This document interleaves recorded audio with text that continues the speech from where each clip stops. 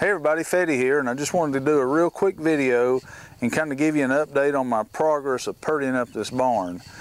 Originally I thought I was going to put some vinyl siding on this thing, but I came up on a product at Lowe's that I really liked, and I decided that I'm going to go with it. And time will tell how it holds up, but I'm pretty excited about this stuff. It's a composite material that looks like old Knotty Barnwood. Has random patterns in it. And it really looks like old Knotty Barnwood. It's got some kind of, composite backing. I guess this is some kind of cardboard or paper or something. I don't really know. It's not wood. And the front has some kind of coating on it. It's not plastic, but it's a real hard coating, so I think it's going to be really durable. The stuff got really good reviews, so I decided to get it. I had a house once that had that old T111 on it, and I just couldn't keep the woodpeckers off of it. And hopefully the woodpeckers won't bother this stuff.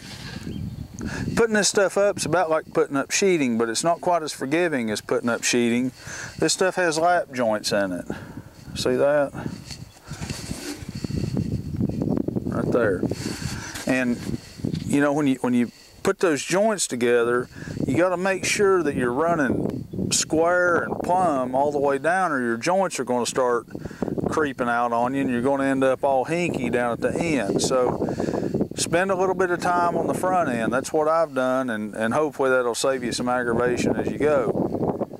Now the way that I'm tackling this is I'm dry fitting every piece before I actually nail it down. Now there's a skirt board on the bottom of this barn, and I'm using that as kind of a guide or a starting point on putting this stuff up, but I'm coming in and shimming it up.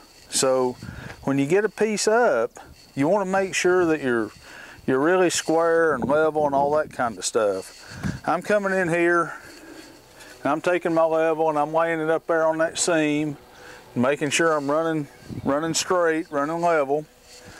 And I'm coming in here, make sure I'm good and square. Then at that point I know that I'm really good, really square, really level. I'm pulling the sheet back off and going to the next step. Now for the next step, obviously I'm concerned about water getting in those seams. So what I'm doing is I'm coming into these seams with a little bead of caulk and caulking that thing up. That way when I lay the next panel on, it'll seal that seam up and there shouldn't be any reason water gets in there. So I do that, lay the next panel up, check my level and my square and plumb and all that stuff one more time, and then nail it off. Now I'm nailing this with my pass load. There's maybe a better way to do it, but I'm hitting it with the pass load with some ring shank nails just like you put sheeting up. If you make sure you nail real good and straight, well, it'll knock a hole in it, but it won't blow it out, and there'll just be a little bit of, a little hole right there that you'll have to deal with. Now what I'm doing with those is I'm coming back in with some caulk and I'm filling those holes up. Now once I get it up and nailed off, I'm going back to where those seams are right here, and I'm just putting a little more caulk in there just to make sure that it fills that seam up. Now you have to paint this stuff. It's not primed, and it's kind of a shame because that's a pretty cool color right there, and I think that'd be pretty neat, but you got to paint it. So by the time you caulk everything up and paint it, water ought to be not an issue. Now I picked out a paint color. It's like an old weathered gray, and the effect that I'm going for is like an old weathered barn. I don't know once I get it all painted how it's going to turn out. It might just look like a brand new gray pole barn, but anyway, that's the effect I'm going for, and I'll show you here in just a minute. I've got a couple of those panels painted and you can kind of see what it looks like. Now obviously I'm going to have a seam when I put the next run of this paneling on, and now this stuff's pretty heavy. It's heavier than a sheet of OSB.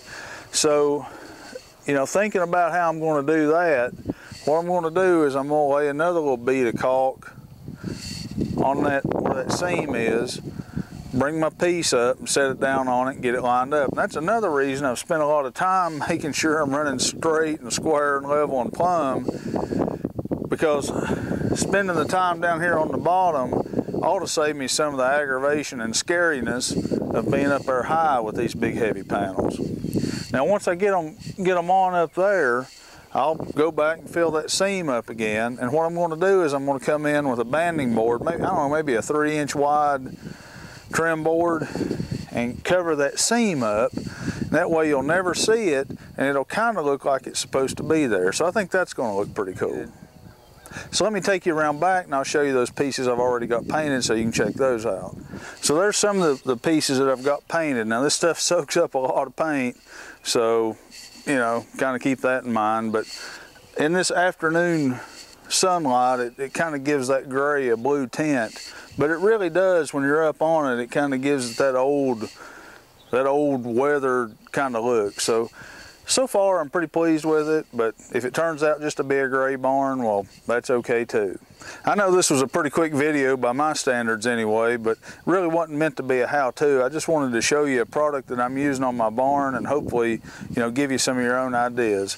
As always, if you enjoy my videos, remember, give me a thumbs up, leave me some comments, and subscribe to my channel.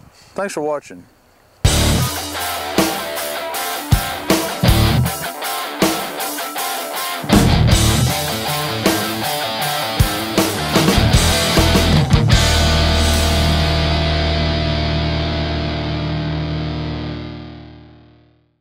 Give you an update on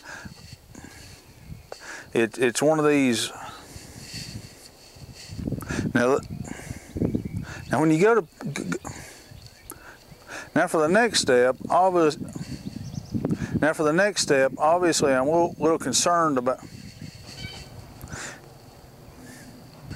you know, I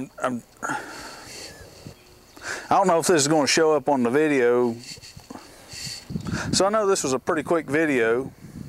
As always, if you enjoy my videos,